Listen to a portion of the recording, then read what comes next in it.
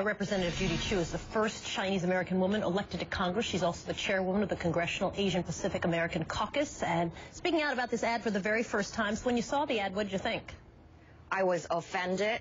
I was stunned. I couldn't believe that there would be somebody that would run such a vile and hateful ad. What did you find violent and hateful about it?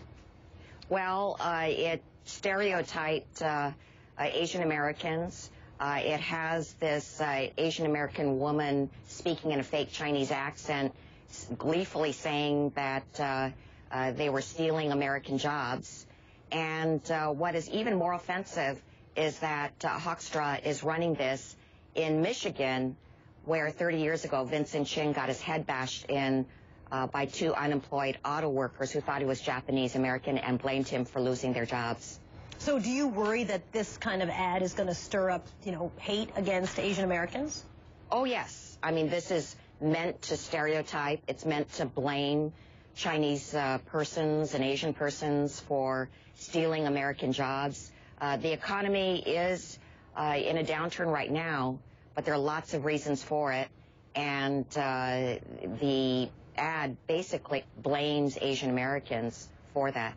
Hoekstra has said, listen, this wasn't really an apology, but it was sort of one of those, if people are offended, well, I'm sorry for them kind of thing. But he said it's about money. He said really at the end of the day that I'm trying to highlight the issues of the amount of debt that America owes to China, which he says is fair.